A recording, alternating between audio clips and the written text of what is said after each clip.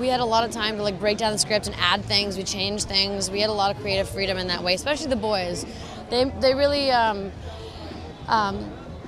gave me the confidence and sort of supported me and were like kind of wanted me to make the character my own and sort of bring in my own quirks, like the snorting and the clumsiness, and like that's just me. That's just how I am. Like, I'm pretty shocked that to this, like, I've walked a full 20 feet without falling. It's a good day for me today.